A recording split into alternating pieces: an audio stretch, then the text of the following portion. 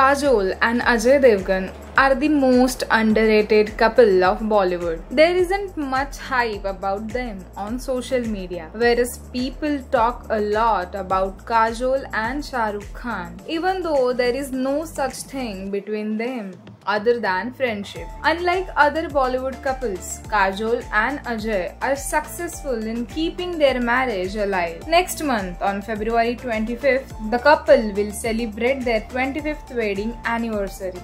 In an old interview with BBC, Kajol revealed that her father didn't agree to her wedding. Kajol decided to marry Phool Aur Kaate star Ajay Devgan in the year 1999 after 4 years of relationship. During that time, Kajol was just 25 and she was at the peak of her career. Her father, Shomu Mukherjee, was also in the industry and he was angry with Kajol for this decision. He asked her why she wanted to get married. He felt that she was too young for that, but Kajol was firm in her decision.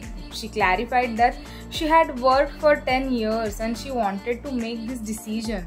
She was ready for marriage. Her dad didn't talk to her for a week. That period was tough for her, as if an earthquake happened, but eventually he agreed. It is generally said that after marriage, an actress no longer remains desirable, but Kajol completely disagreed with the statement. She said, "This tag is in women's head and not in public's heads." She cited some examples to overcome that statement. Sharmila Tagore, Saira Banu, Hema Malini, all these actresses had their biggest hits after they got married. Those actresses kept working all the time and hence she felt that she wasn't a trendsetter in this particular subject. Nowadays, it isn't really a thing that actors no longer get lead in the films after marriage, and Deepika Padukone, Katrina Kaif, Alia Bhatt and Kiara Advani are live examples of this.